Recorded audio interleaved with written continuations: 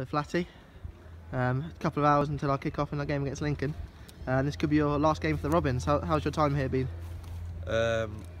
Unbelievable, really. I came in with 10 games to go and we was a point clear, and the gaffer just said the aim was only promotion, and he just wanted me to be solid and confident and feel that I've done the best I can, and in the results we've obviously got our achievements, so I'm really happy. Yeah, I couldn't have wished for it to gone any better myself personally, and as a team, obviously champions, so buzzing.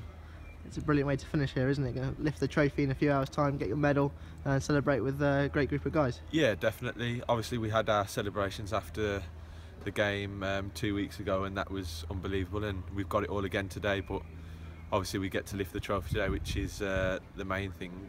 But we've got 90 minutes to get one more win and get over 100 points first, and then I'm sure the celebrations will take care of itself. To be honest.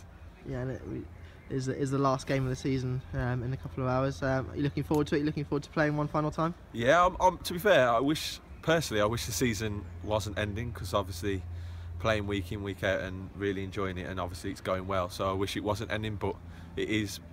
And yeah, my time here has been really good. I've got all good things, and let's just have one more good day today. On behalf of all the fans, thank you very much. We've really enjoyed having you here, and good luck in the future. Cheers, thank you for having me. Thank you.